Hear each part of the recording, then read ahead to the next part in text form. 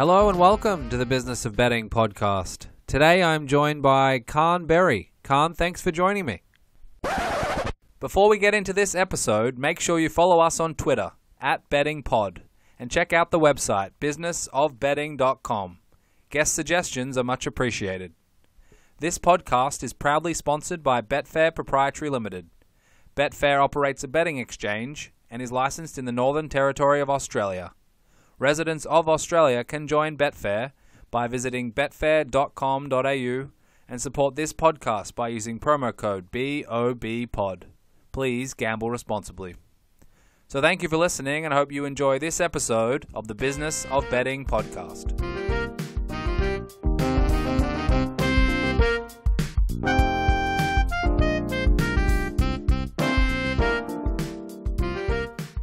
Caan, take us through how you got started or involved in trading. Did you study finance? Did you have a background?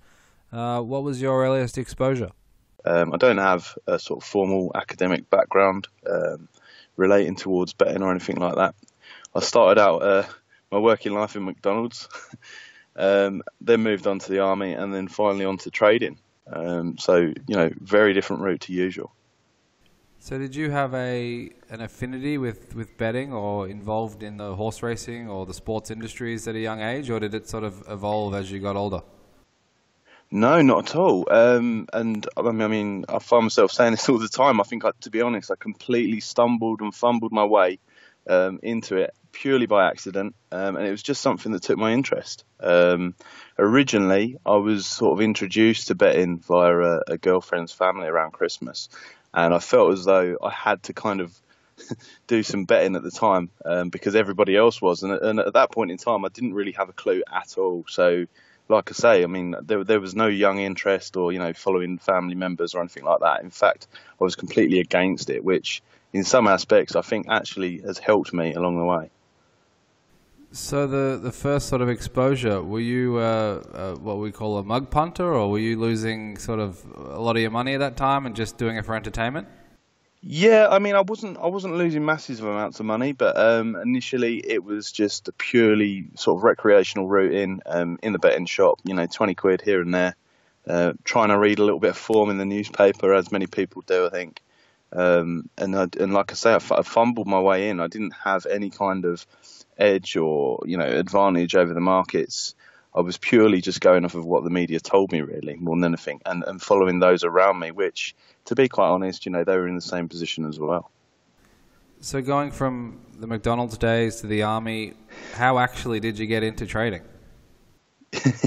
Yeah, sure. So once I found myself in the army, I had plenty of time away. So as you can imagine, there's plenty of time to sort of read things, look around online, talk to other people. And I started to look at betting a little bit more in that spare time after having the exposure towards betting. And I stumbled. I can't remember what came first. There was a couple of things around about the same time. I remember reading on a forum thread about a piece of software which I actually use to trade now. And also around about the same time, there was an advert on. I say an advert. It was one of these short clips done by university students. And there was a guy that was actually trading Betfair at the time quite successfully. And, I thought, wow, this really is possible. So I wanted to pursue it more through that sort of route there. And how long ago was this? Was this in the early days of Betfair, or was the market a little bit more mature? No, slightly more mature. I think I missed the very easy days, as I'm told by other people. So I sort of arrived on the scene around about 2008, 2009. And I'm led to believe if you were there at sort of 2005, you could make money standing on your head, as one person said to me. So I missed that, which was a shame, really. So take us through a normal day in the life of a trader and what your day looks like.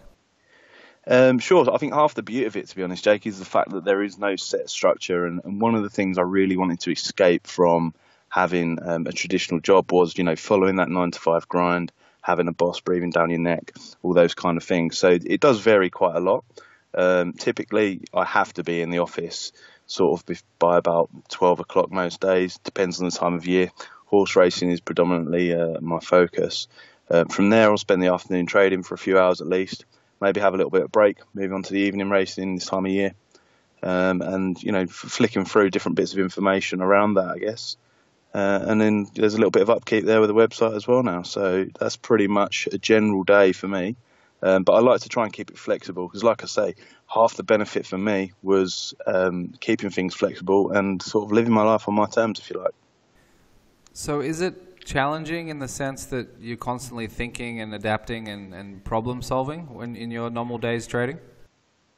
Yeah, a little. I mean, to be honest, typically I focus on reading flow within the markets. So it is something that I have to be at the screens for. It's quite active. So outside of the trading period, I'm not sort of sat down for hours and hours of time researching different information. So it's intense. I think what I'm trying to say there, it's intense while I'm actually trading. But outside of that, no, there's not too much of that.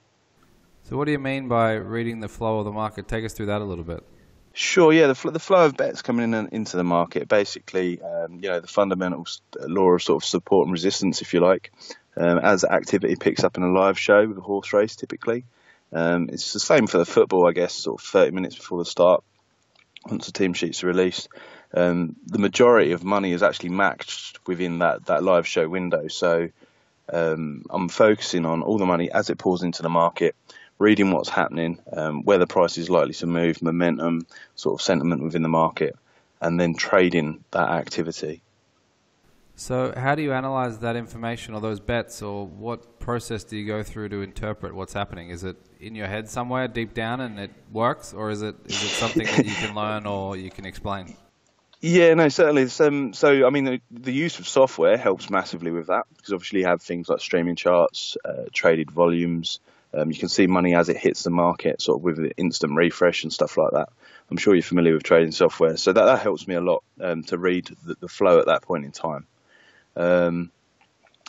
Outside of that, there's things like TV feeds. So obviously, reacting to information that's actually changing live on the screen, particularly like one that's very well known with horse racing is if, a horse is misbehaving down at the start, is very much a fastest finger first type situation. So basically, it's very responsive to those kind of things. Most people know what betting is, and they'll understand how, the simplicity of placing a win bet or something like that. But how would you, in stripping it back, how would you just define what trading is and what it means to you? Sure. So trading is... Okay, so I would describe trading as the practice of placing two opposing bets on the same outcome to obtain a profit, the profit coming from the margin between the two.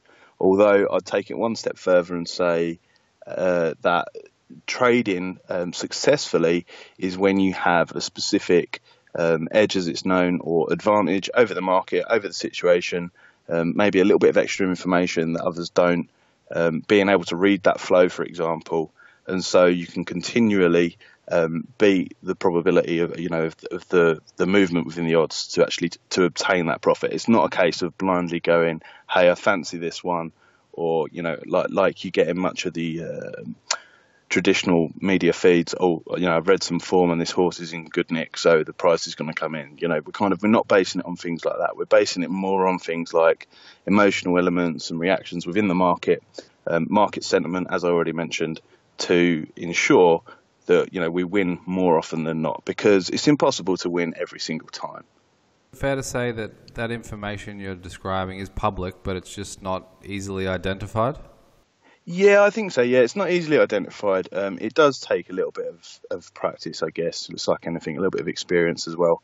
And I think a lot of the time, to be honest with you, Jake, one, people haven't got the patience for it, or the discipline to maintain that. Or two, they are looking in the wrong direction altogether, which is something that I've said about in many different places. And I think, the traditional media feeds, it's understandable how they approach the markets, but I think a lot of the time they have people looking in the wrong direction.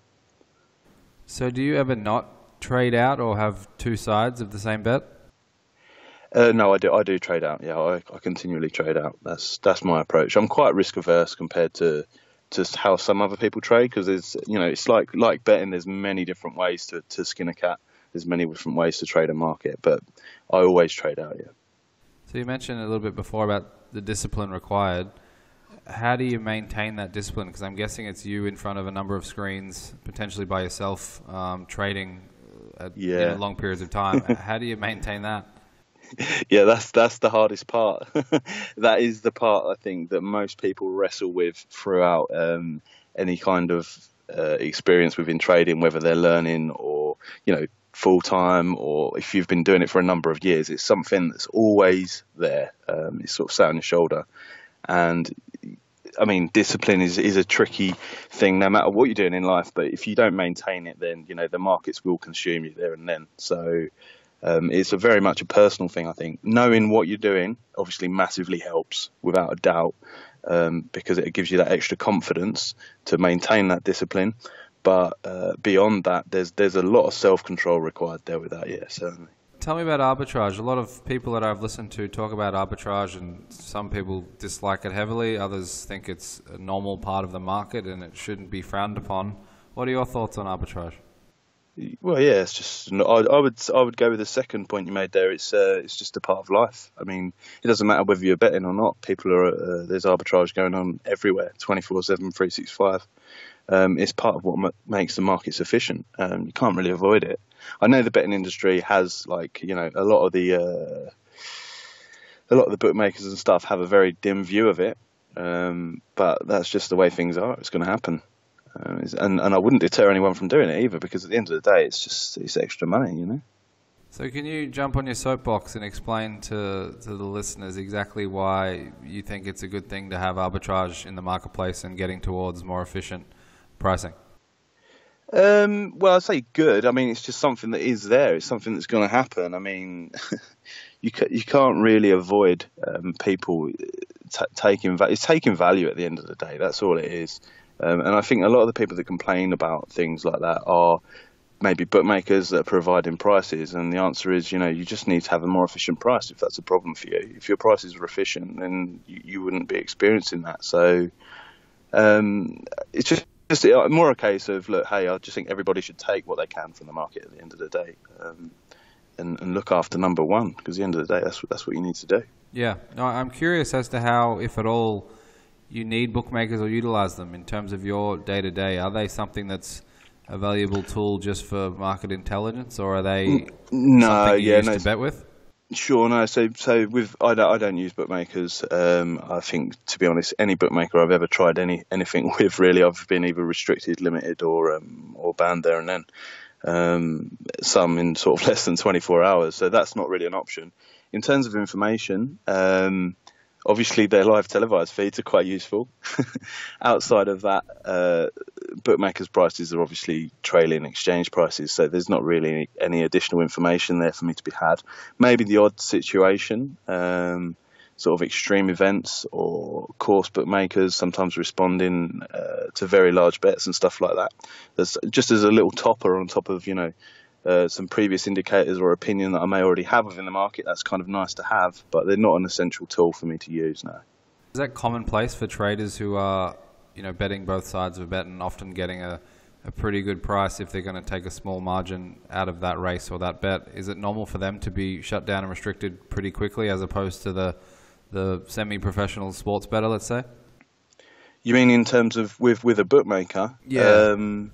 Yeah, to be honest, I mean, my personal view is I don't see any other way around it. I mean, if somebody's taking value, you're going to get closed. I mean, in 2018 now, that's how the world works. I don't think there's bookmakers that sort of take opinion and take big positions. And if they do, they're probably not the best bookmakers. Because, well, the exchanges rule. Wisdom of the crowd is there, and you can't really argue with it. So I think that those days where bookmakers took big bets and sort of played the punt are gone, to be quite honest. Whether they admit that or not at this point, I think that's gone. What are your options then? You've obviously got Betfair. Everyone's aware of Betfair, and it's been around for a fair bit of time now. But what other options are there in terms of being a trader and going onto exchanges to get enough volume down over time, enough trades to be able to survive? Sure, yeah. I mean, survival's not really a problem because of the amount of money that passes through the markets, but Betfair is obviously the main port of call, not necessarily because of commission or anything like that, and there's the premium charge to contend with as well, but they have the lion's share of liquidity. They have the most money that passes through them, so Betfair is obviously the number one choice. Beyond that, you've got a few other exchanges. You've got BetDAC, Markets possibly, I don't really use them, and there's Matchbook as well, but their commission structure is different. So I think primarily for traders of my kind at least, because like I say, there's so many different, so it's such a broad topic, it's Betfair or BetDAC. And is the holy grail just having high volume and liquidity in the markets to be able to have confidence that you are going to be able to bet on both sides?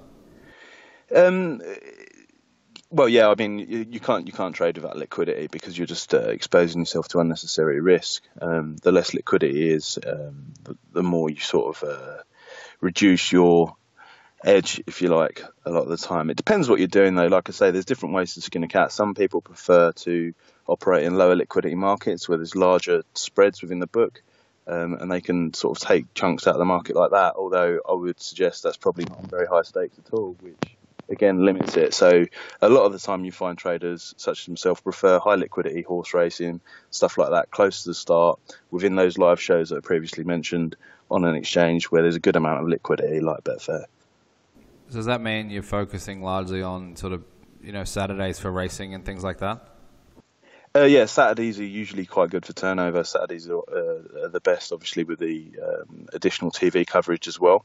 Although the day-to-day stuff, there's plenty to choose from there, and there's still plenty of liquidity to turn over. You might want to avoid some of the races sort of like either end of the card sometimes. Typically, maybe Friday night at Dundalk in Ireland is typically very unliquid and not very good.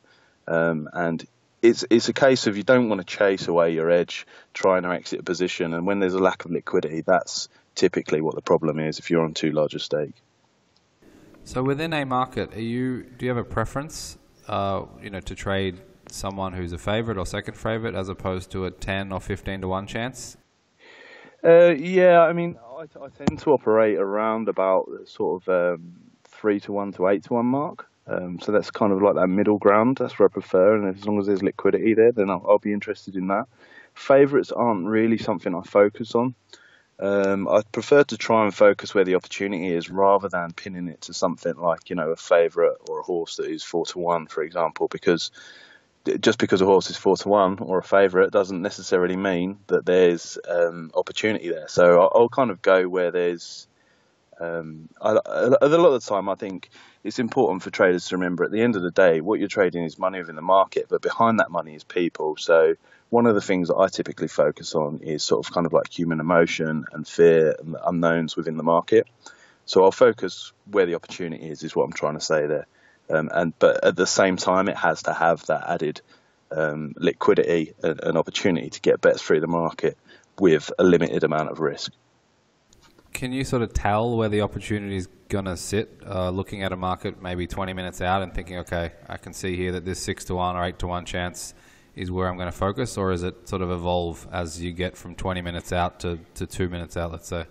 Yeah, a lot of the time it's easy enough to anticipate the areas there's likely to be something, but then the follow-up to that is as it happens, and is the things like the order flow within the market. So typically there's certain situations which react more than others, and a lot of the time that's understanding the different limitations and characteristics of the actual situation. So going back to what I was saying previously earlier, a lot of the time within horse racing, for example, people have developed this kind of way of thinking that they need to focus on the horse's form or how it's behaved previously. And that's not something that I would focus on. I'd be focusing more on a case of, is it a handicap race or potentially a maiden race where there's very little information about the horses, and how is the market going to respond to that? And then once the liquidity arrives and the market starts to develop, I can develop a more accurate opinion of what's actually happening there and then.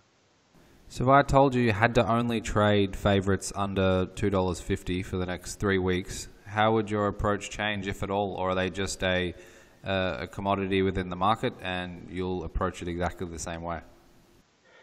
I think the answer to that would be I would probably just trade less. I would still certainly do it, but I would just have to refine my approach more, and be a little bit more selective, I guess, because it's obviously concentrated to that small area within the market. But yeah, I think a lot of the time people suffer from over trading as well. And it's probably the same within gambling and over betting.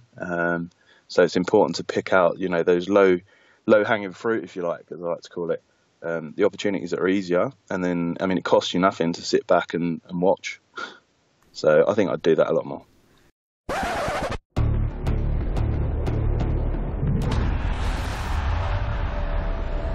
Rethink the way you see sport. Every action or play can be represented by a series of numbers. When you analyse this data, patterns begin to emerge.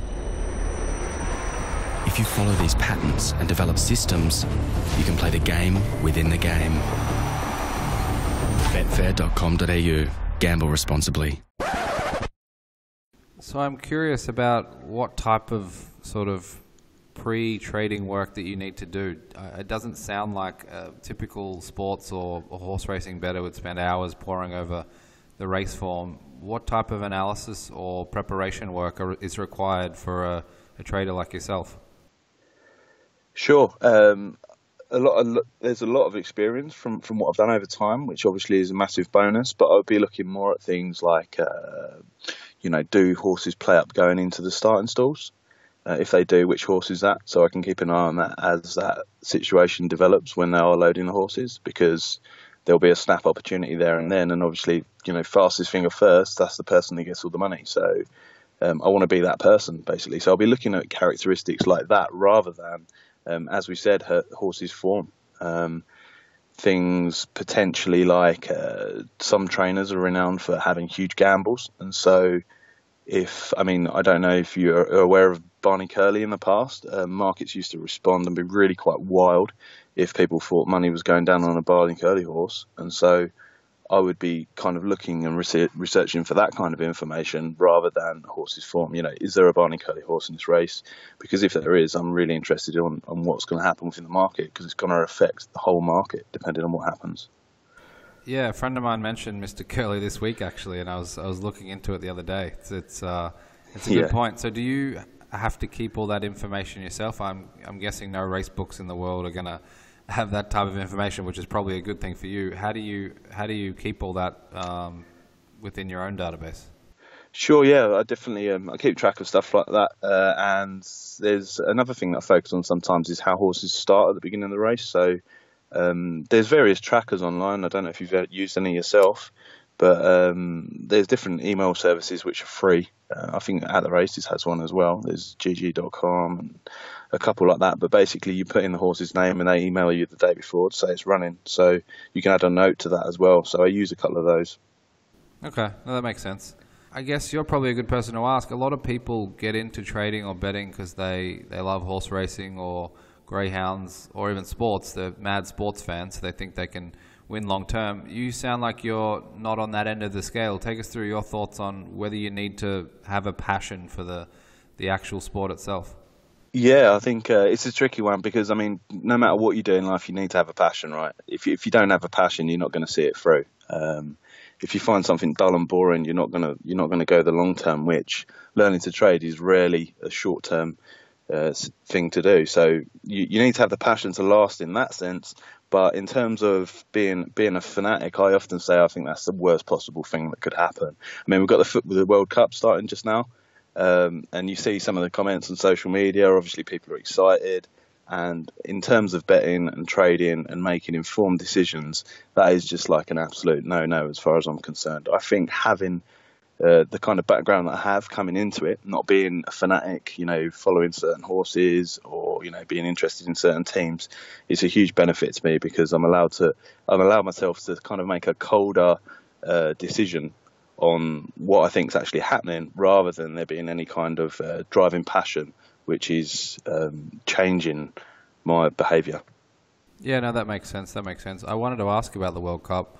What impact is the World Cup given? I'm guessing it's very high volume, and some of the numbers that you hear in the media about what's going to be bet, and I'm guessing what's going to be traded, is obviously very high. How would someone approach the World Cup? Do you sit down for a couple of weeks and think about a strategy for it, or is it this, like you mentioned, it's just another race, it's another sporting event, it's another match?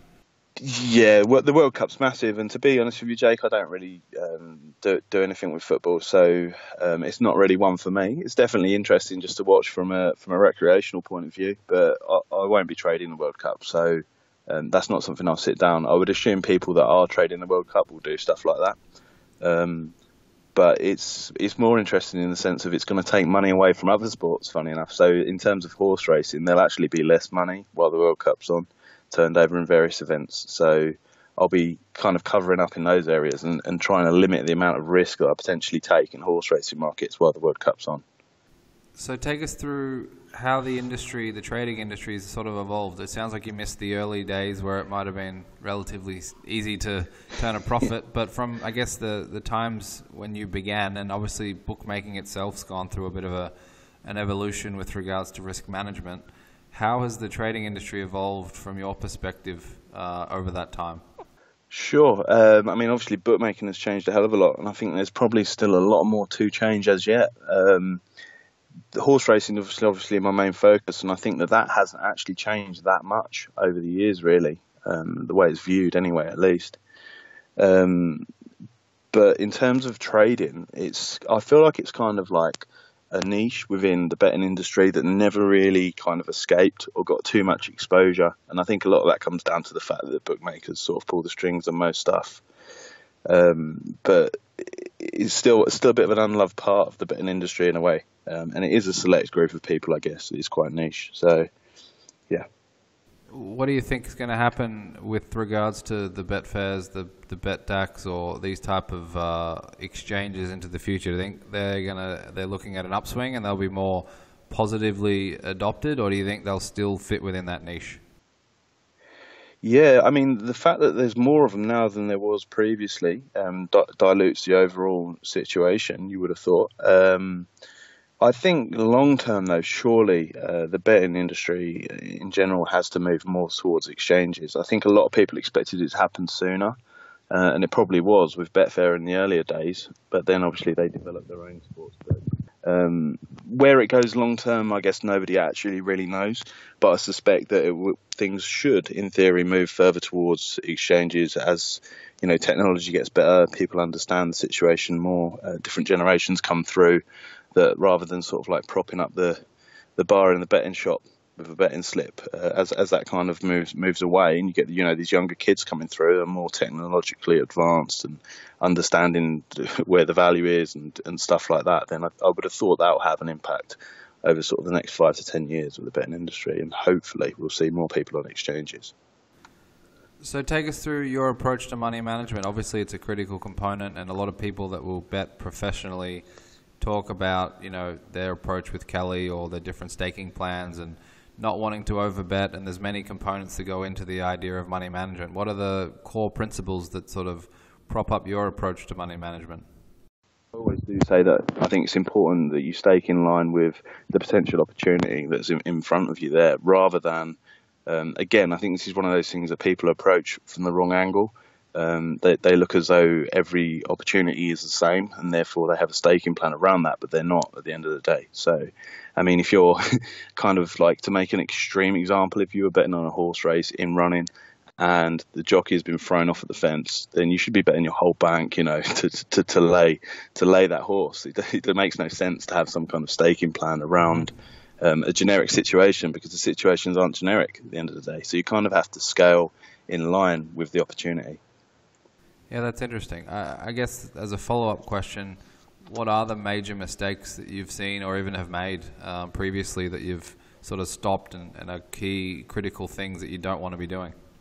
Yeah, of course. I've done them myself, and I think a lot of other people do it as well. And that is my biggest bugbear has to be approaching every single race in the same approach, the same method, using similar stakes, and trying to get the same result from every situation, because quite frankly, every situation is not the same. Aside from that, well, I guess in conjunction with that is overtrading, and even undertrading as well, I guess, because if you're overtrading a situation, you're just reducing your own margin. You're actually decreasing your own edge. So I think that's the biggest pitfalls, which is hard because it ties in with sort of human emotion and greed and how people are viewing the situation. And obviously everybody's getting into trading or betting because they want to make money, right? So the natural thing to do is to try and push the boundaries. But actually a lot of the time it's the worst thing you can actually do if the situation doesn't permit it. Have you seen an array or a wide varying amount of approaches when it comes to this type of thing, or are you seeing the successful people sticking to this type of approach? I think successful people typically stick to their approach, is the answer to that. But I've met a lot of people over the time. I've been invited to different events by some of the bigger firms, and I've met some interesting people that operate in ways that I wouldn't have even thought of. And although they haven't told me exactly what they're doing, I mean, nobody would. You can just tell that you're kind of almost doing the opposites at times, and still kind of making it work. So I think there's just heaps and heaps of ways to make money from betting. Some are more scalable than others, obviously. Some are more consistent than others. But there's many different ways to skin the cat as such. But I think it's important, once you find something that works, is just to sort of drill down, as it were, on that particular thing, stick to it, and then just work out slowly from there, rather than this kind of shotgun approach of trying to find lots of different angles at the same time. It makes no sense logically. And I guess one more question on this topic. Has your approach changed much over time? Have you had evolutions or revolutions of your strategy in terms of money management and bankroll management, or has it been pretty consistent all the way along? Yeah, it's certainly developed. It's always been a developing thing. Particularly, I think a long time I made a lot of mistakes early on, and it was fine because obviously my profits were outweighing my mistakes. But it's important to sort of develop what you've got there and evolve to the situation. And I think early on, I was probably overtrading. I was overtrading, and I was making some of those mistakes that we've already previously spoke about. So losing periods, everyone has them, whether you're a trader, sports bettor, or otherwise. How do you deal with them? Have you got anything you put in place to try and to cope with them and potentially limit them or take time away? What are some of the things that you can be doing, or you can sort of advise others that they can consider doing? Sure, I've done different, because a lot of the time it's not even the actual mistakes, the further mistakes that then come out of those previous mistakes as a result of your own emotional reaction. So on a kind of micro level, on a daily trading level, if I have, this foolish mistake that was ridiculous, I can't believe I just did that. Obviously, you can't undo that. You can't correct that, which is something that people are often looking for, which is quite ridiculous. So what I will do is I will just completely break the cycle, break my routine at that point in time, get up out of my chair, out of the office, maybe even go for a walk, make a cuppa. It's become easier over the years to deal with this kind of situation. And I remember very early on, I used to get so angry when I made such mistakes. But the best thing you can do is kind of like bring everything back to ground zero, get out of the room, and just level off, really. And what about when you do have those periods? Obviously, it must be a hit to your pride, and you need to have some humility. Are you able to put that to one side and just say, look, the way the mathematics world suggests, you're going to have these runs and you just have to deal with it and cope with it? Yeah, on some level it's just variance, I guess. It's probability, but like I say, I mean, with my personal approach and the way I skim the markets, I tend not to really have those lulls for any kind of time. Worst case, it'll be sort of like for a day or maybe 2 days. So it's not really a huge issue for me, which I'm very glad of, because I think everybody deals with the situation differently, but I just would find it too hard if it was going on for weeks. I think I would really just get fed up with it. Yeah, absolutely. So one last question before I let you go. You mentioned you'd been to a few events and spoken to some people. What other things can you be doing to access good information or speak to the right people, or are there books you can read? Is there content that you sort of consume to make sure you're up to speed with what's happening in the marketplace? Sure. I mean, it's always good to talk to people, but then the problem is you never know whether you're talking to the right people. And obviously learning the wrong things is just as bad as not learning at all. So it's good to kind of, like, if you can, develop a couple of people who are also progressing and sort of feed off of them and help each other out, vice versa. I've actually produced a couple of things myself. So we've got the website, caanberry.com. You've probably seen it. There's a couple of bits of information on there. But if you stick typically to the sources that are kind of like endorsed by the bigger stuff within the industry, then that's probably the best route to take. I mean, for example, Betfair's got a learning directory. They've got a few bits on there as well, and some books on there. So you're probably best to sort of stick to verified sources, I guess, is what I'm trying to say. Because if you kind of go over to Twitter and look at the 1,000,001 Twitter tipsters, or, the 200 Betfair traders on Twitter, then chances are, obviously some of them are making money and some of them are doing very well. And that's great. But a lot of the time you're going to go round in circles. not knowing the wood from the trees. Yeah, so I guess that's probably why you wrote Betfair Trading Made Simple, and tell us about that. Yeah, sure. So that was a fairly recent release. It's an entry-level book just for people that are just getting into trading, really. It'll give you all the ground basics and foundations that you need to get going. It won't give you any golden goose or magic bullet. It will certainly put you in the right direction, though, and have you thinking in the right angles if you're to succeed over the longer term. So that was just basically, I thought I'd do that because it was a really solid starting base, and there wasn't anything out there to already provide that as well, obviously at a very low cost. And one final question: if I'm about to start trading day one, and I've just read your book, and I'm going to sit down, and I've bought 3 laptops, and I'm ready to get into it, what's the 1 or 2 things that I need to know as a first timer about to embark on hopefully a successful trading career? Okay. So the first thing is to realise on day one, before you've even started, that your own personal interaction is far bigger than you actually realise, and your own own self-awareness, if you like, is huge. So to kind of wholeheartedly accept that on day one would put you at a massive benefit. And then secondly, it would be to not dive in feet first. I think everybody's just like diving in feet first. They're looking for this short-term answer, and the reality is if you set out from the start looking for a longer term answer, you'll get that shorter term answer a lot quicker, if that makes sense. So I would say prepare for the longer term and be as self-aware as possible on day one, and just work slowly from there, working outwards. Awesome, that's great. Caan, I really do appreciate your time and all of your insights today. Thanks for coming on the show.